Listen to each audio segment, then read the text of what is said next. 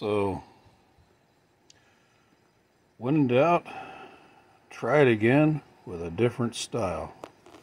In this case, I have tried this setup again, but with different Optane chips. So, different Optane NVMEs. So these are, what are they? 111, 118 gigabyte Optane SSDs.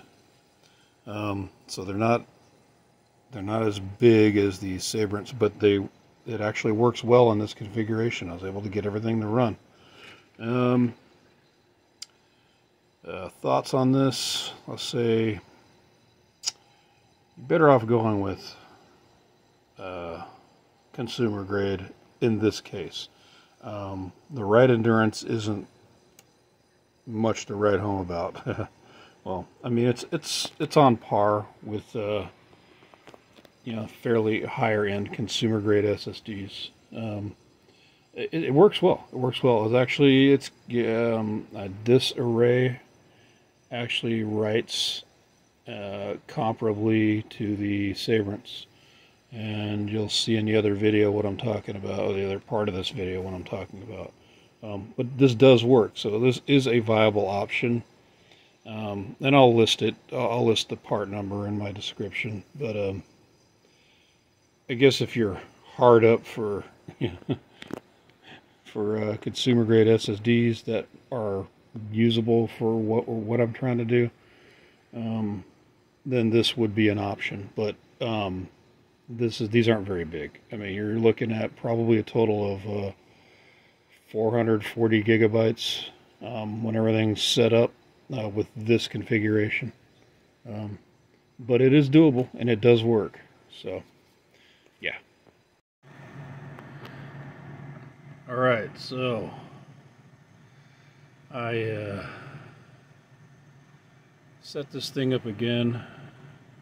I'm gonna make you watch the process, but I have two plots set up, two plots that I've completed.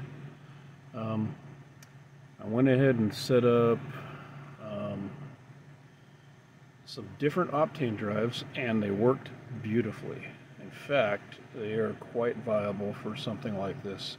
So if you're trying to plot Chia and you want to use 128, you could do that, and it works. So I ran two plots. One of them with my new RTX A2000 12 gigabyte, and that's a nice card. That is a nice card to use, and you don't need a separate power plug for it, and it's self-cooled, and it ran beautifully in my system.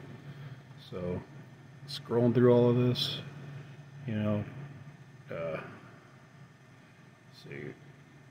finished phase 1 in 151 seconds.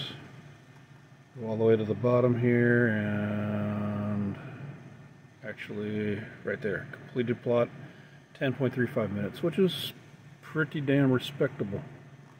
So then I went ahead, I was like, well, let me just see if I could use my 3080, alright?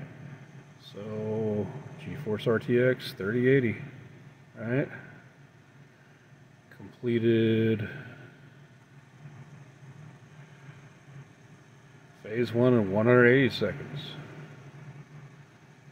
Ran it through, and it completed the plot in 10.36 minutes. So it was within margin of error. There's almost no difference in speed. So I think that's a pretty good result. And just for giggles, I'm going to try running another plot again.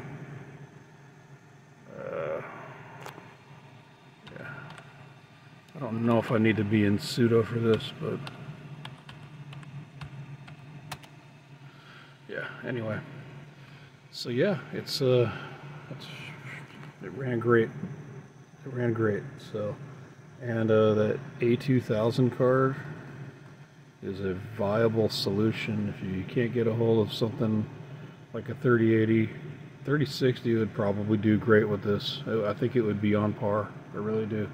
And you're not you're in a system that doesn't have extra power, like the GPU power, you could get away with using this card right here. And the Tesla P4 does work, but that thing gets stupid hot. So without modification, you're going to have major problems with that. But yeah, I'm happy with the results there. So yeah, bye.